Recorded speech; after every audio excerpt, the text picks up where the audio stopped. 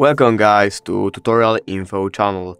In front of me is Blackview Color 8, and in this video I'm going to show you how to remove SIM pin from SIM card on this device.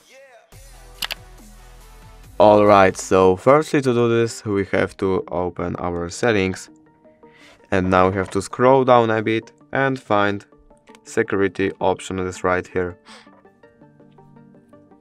Here we have to scroll down and choose SIM card lock, and now we have to click on this button right here and enter our SIM pin.